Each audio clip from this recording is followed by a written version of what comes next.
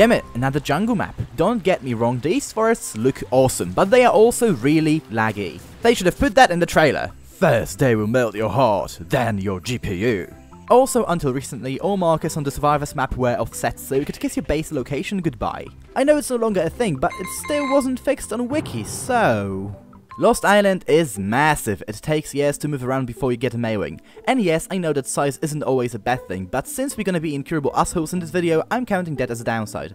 No, I'm not being jealous. Snowy rocks, despite being white on the outside, when broken, reveal to have a mossy rock texture on the inside. This map struggles with the same issue as Genesis Part 2, bad spawn decisions. Gentoo added a slow-ass canoe to a map that has a literal living rocket, aka the Maywing, which can be tamed before you even have enough resources to craft a canoe. Only Lost Island takes it a step further and adds Managamas and Snarls, which are both great traveling mounts, only to fill the grasslands with Maywings, making the other two travelers really bad for traveling. Travel issues. Also, remember how there were sloped rivers and waterfalls on Gentoo similar to those from missions, but you couldn't actually use canoes on them. Lost Island does the exact same thing, only with more rivers and waterfalls.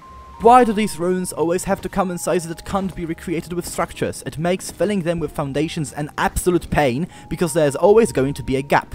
Just make it so they match the size of foundations and spare us the suffering. One can be easily deceived by the snow trench's casual look. Because it opens on one side, you can just wander in during your morning walk and suddenly there's 100 wyverns biting your ass off. And talking about trenches, they are everywhere! Whoever designed Lost Island must have fallen down some deep hole when they were little and now wants us to know their pain. Plus, I'm pretty sure you shouldn't be able to see through the mesh like that, but who am I to judge? Oh, right.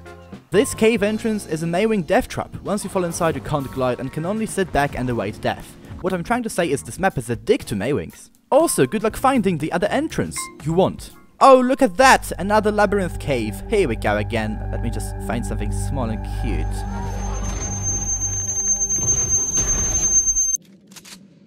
This map is obsessed with putting caves behind waterfalls. It's the same thing as with chips. From time to time it's nice to find a pack you thought had already been emptied just to see a few chips at the bottom, but once these empty packs start to pile up, you will find yourself obsessively going over them each time you see one in search of leftovers. Screw featherlights, shinehorns and otters. I hope you love leeches because on Lost Island they will become your new best friend. Fungal wood spawns at the bottom of the freaking ocean! Cinemacropses are the cutest jump scares. Sometimes they will just randomly fly up to you, take a bite and then just piss off. Also, they really don't get along with insects, so it may be time to let your inner insectophobe take over and yeet your creepy crawlers down the drain. And they may just have the most annoying taming method in all of ARK. You have to approach them slowly and on foot, but they spawn in two places: the swampy jungle filled with leeches, capros and titanoboas, and the desert filled with terror birds, scorpions and wolves. Take your pick. Not to mention that they are near impossible to tame in these dense forests. If they flee from you once, finding them will be equivalent to finding your faith in humanity after watching this video. Moving on to Dinopitheci. Their fur is a lag generator. Whenever you look at them, you're making a step towards your PC suicide. What does that smell? Wait, is that fire? No! Oh, fuck! Oh, god dang it! Oh, that's not good at all. Even the devs knew this, but instead of fixing it, decided to just hide the fur when you're far enough away, creating these monstrosities. You can now speedrun your YouTube demonetization in a new creative way. You can't spyglass shit from a Dinopithecus back, as you will always end up sniffing its fur. And because it always turns in the direction where you're looking, there's just no escaping from this.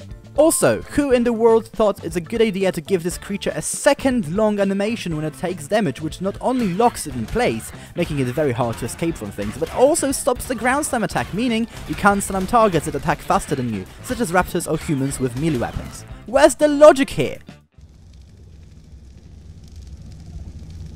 So boss, what we taking on the monkey hunt? Ahead they be dangerous. How about a mech?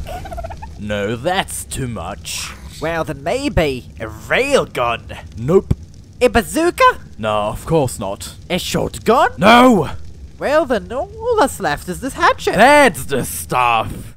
Laws of physics? Never heard of them. Let's have Dinopitheci hit deathworms through the mesh. The only reason this hasn't broken the early game yet is because no one knows about it. I mean, now you do. Go wreak havoc, my pretties! Here's a fun riddle. How drunk does a sailor need to be to sail their ship inside a cave like this? The answer is clearly more than I am. I mean, look, I'm trying, holding W, I'm trying, no, maybe, yes, yeah, no, maybe, oh, no, it just doesn't fit. It just doesn't fit. It just does not fit. The Amargasaurus skin looks like it was made out of clay. It's weirdly smooth and the shadows are off. Compare it to this Bronto. The reflections are different and the Spiky Boy ends up looking like it was stolen from a low-budget mobile game. Oh god, imagine if that was a thing. Wait, it is? The boss design is cool, but also really lazy. Someone on the dev team said, hey, remember how we did the Crystal Wyvern Queen? Let's do that again. And the idea somehow passed. Screw new bosses, we want more reskins. And that about concludes my list. Let me know what annoys you about Lost Island down below. Also, I hope you didn't enjoy this video. If you did, why? Like, why would you willingly watch this? But if you are among these rare few who enjoy this kind of content, please consider subscribing. Videos like this one take forever to make. That's longer than we've been waiting for ARK 2. So if you want to support me, give it a sub, give it a like. I greatly appreciate it. Thank you for watching, and I will catch you in the next video.